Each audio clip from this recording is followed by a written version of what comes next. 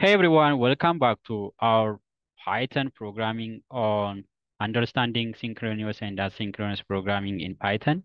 In this video, I'm gonna explore the fascinating world of synchronous and asynchronous programming. And it's a powerful concept that allows you to write more efficient and responsive code in Python. In this series, we're diving into the world of synchronous programming. It's a fundamental concept in Python development that you're going to understand if you are serious about writing Python code efficiently. In synchronous programming, tasks are executed one after the other in a sequence. This means the program waits for each task to finish before moving on to the next one. It is like waiting in line at the grocery store. You can't check out until the person in front of you finishes. Here is an example how the synchronous programming code is execution. Let's jump into some code to see synchronous execution in action. Here is a basic Python script uh, that's going to synchronously execute the code. So here we have a function synchronous task. This simply prints out numbers 1 through 5 iteratively. Uh, let's run it and see what's happening. Let's just print as the starting synchronous tasks in the beginning before printing the numbers through 1 up to 5. And then processing synchronous tasks just print us to 1 up to 5. And finally, it prints a synchronous task completed. So as you can see, the tasks are executed one after the other in sequence. So the program waits for each task, which means printing the processing synchronous task uh, with number 1 up to 5 to finish before moving into the next one. So the advantages and limitations of synchronous programming. Synchronous programming offers simplicity and predictability, which can be great for certain types of tasks. However, it's important to note that synchronous execution can lead to blocking, especially in situations where tasks take a long time to execute the program. When one task takes a while to complete, it can hold up the entire program, making it unresponsive. This is why understanding synchronous programming is crucial for writing efficient Python code. Here is real-world examples of synchronous programming. File conversion script converts files from one format to another. Example, CSV to JSON.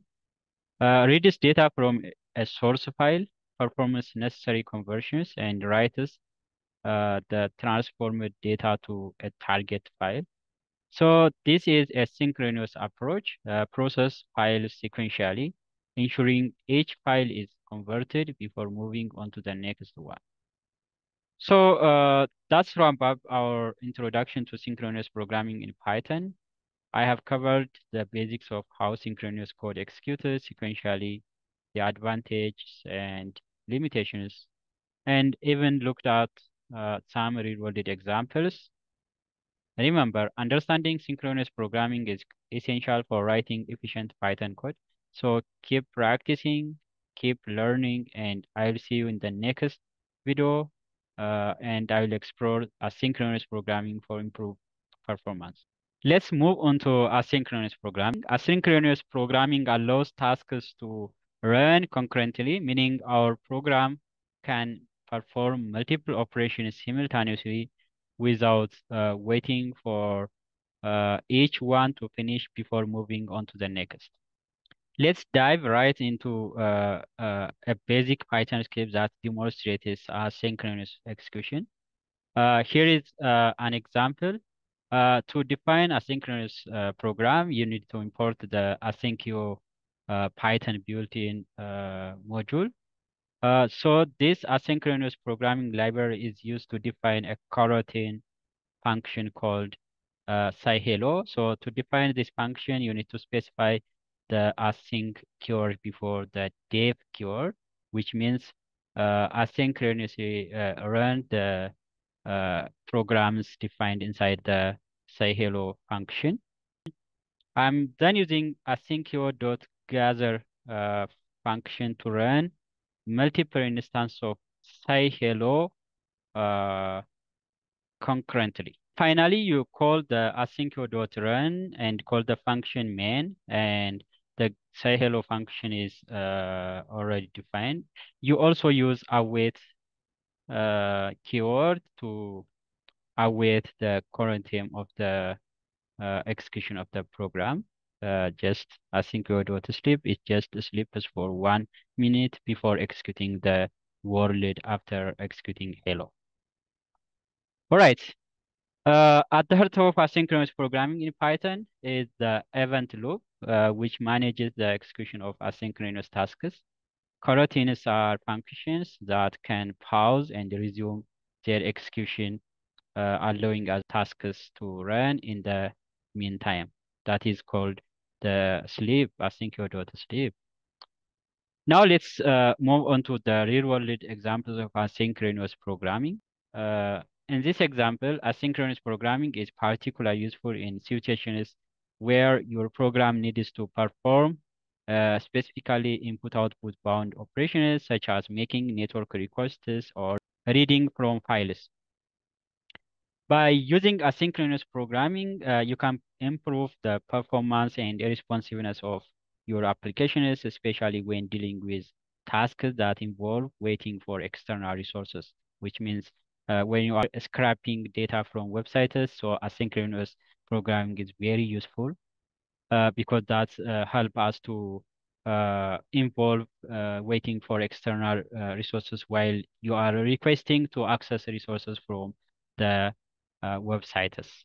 So in this asynchronous programming code example, uh, this code asynchronously fetches the content of multiple URLs concurrently using the AIO HTTP library.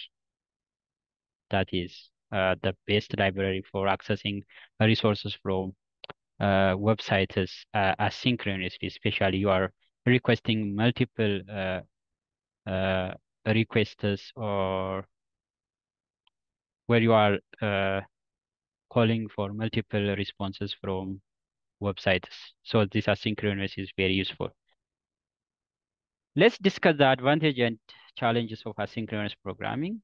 While asynchronous programming offers many benefits such as improved performance and responsiveness, it also comes with its own set of challenges.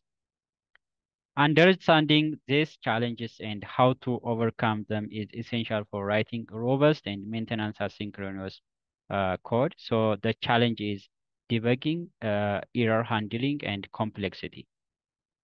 Let's compare the asynchronous programming with synchronous programming. This is a synchronous file input output code. In synchronous programming, file input output operations typically block the entire uh, program until they are completed, while asynchronous programming allows tasks to run concurrently, so improving performance and responsiveness is the advantages of using asynchronous programming, while performing CPU or input-output bounds or accessing resources from websites. And that concludes my exploration of asynchronous programming and synchronous programming in Python. I have covered the basics of synchronous and asynchronous execution. and discussed real-world examples and compared with synchronous with asynchronous programming. I encourage you to experiment with synchronous and asynchronous programming in your projects and explore the many possibilities they offers for writing efficient and responsive code. Thanks for watching, and I will see you in the next video tutorial.